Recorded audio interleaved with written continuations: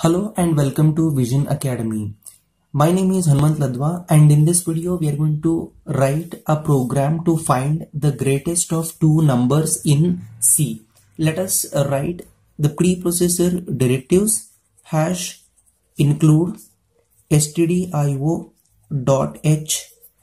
hash include conio.h void main function curly open brace, and here I'm going to declare two variables of type integer int a comma b. CLR SCR is a function which is used to clear the screen. Now I'm going to ask the user to enter two numbers using printf function. So in a double quotation mark I'll write enter two numbers. /n brings the cursor down to the next line. Now in order to receive the two values I'm going to use scanf function, and here in a double quotation mark I'm going to write a format specifier %d and %d for both a and b. So end the double quotation mark, put comma, ampersand of a and ampersand of b, closing brace and put semicolon. Now we'll check the condition. If a is greater than b, we have to print, that is a is greatest. So for that I'll write in printf statement double quotation mark %d format specifier is greatest, end the double quotation mark and put comma a, and else part, if this condition is false then we have to execute the else part. So here I'm going to write printf %d is greatest, end the double quotation mark, put comma b and then put semicolon. Here we'll write get ch function and curly closing brace. Now let us take an example. So when we compile and run this program, we'll be asked to enter two numbers. Here I'm going to write enter two numbers. Just because of this /n, the cursor will come down to the next line. So it is going to ask two numbers, and first number is stored in A and the second number will be stored in B. For example, I'm going to enter 5 and the second number is 10. So A will be stored, 5 will be stored in A and 10 will be stored in B.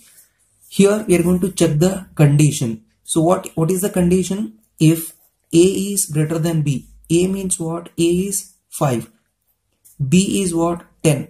So is 5 is greater than 10? No, condition fails. Once the condition fails, this statement will not get executed. Control directly transfers to else part. So it is going to print %d.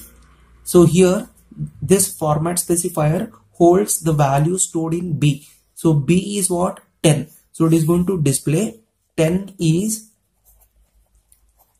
greatest. Let us take one more run. So we'll write run 2. Now once again it will ask the user to enter two numbers.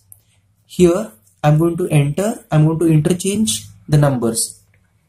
Now 10 and the second number is 5. So 10 is equated in variable A and 5 is equated in variable B. So now once again we are going to check the condition. If A is greater than B, so A is what? 10, greater than B is what? 5. So is this true? 10 is greater than 5? Yes, it is true. If it is true, then the first statement will get executed. So what it displays? It is going to display the value stored in this variable called A.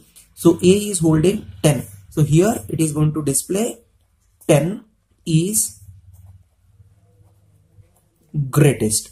Now let us execute this program. For that, I will take you to my laptop screen. Here you can see I have already written this program to save your time in Turbo C++ compiler. Now let us compile this program by pressing Alt F9. Here you can see it is showing success. There is no syntax error, and I'm going to press enter. And now it's time to run the program by pressing Ctrl F9. Here you can see it is asking the user to enter two numbers, and you can see the cursor is blinking down to the next line. It is just because of /n. Now what I'm going to do here is I'm going to enter 5 and press enter 10 and then press enter. Here you can see it is showing 10 is greatest. Once again we are going to run this program by pressing Ctrl F9. Now I'm going to reverse the number. So that is I'm going to write first 10 that is stored in a variable A, and now I'm going to enter 5. This value will be stored in a variable B. Now I'm going to press enter. So this time also it is showing 10 is greatest. I hope you understood. If so, please type in a comment box as understood. Thank you.